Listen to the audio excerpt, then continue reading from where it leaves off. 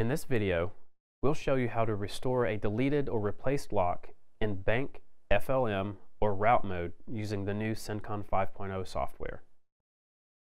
The Deleted Lock History Report lists the history of deleted or replaced lock records.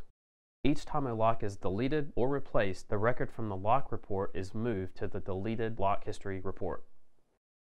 In the main Cencon window, scroll down to Deleted Lock History Report and click on it. Enter search criteria to find the lock and click OK. The following operations result in an entry in the Deleted Lock History Report: delete shelved lock, force delete of unshelved lock, replace lock, and update activation of Gen 2 locks activated in compatibility mode. The only operations for this report are restore the lock, selected mode only, and undo the replacement of the lock, all modes. Restore the lock, selected mode only, attempts to restore only the lock data on the selected line. It does not look for other modes of the same lock. Undo the replacement of the lock, all modes, is used on locks with a status of replaced to restore all modes of the selected lock.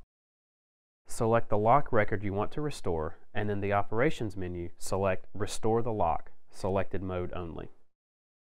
To restore the lock, click on the Restore button. You may have to select users to dispatch to the lock if the lock is already open. In this case, the combination for the users of the restored lock will be displayed in the dialog. When a lock has been restored successfully, you will see a confirmation window. Click OK to close it, followed by pressing the Exit button.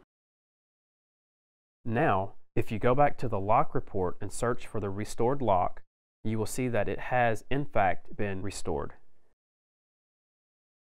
This concludes how to restore a deleted or replaced lock in Bank, FLM, or Route mode using the new Cencon 5.0 software. For complete details, please refer to the Cencon 5.0 reference manual available at www.kaba-mos.com.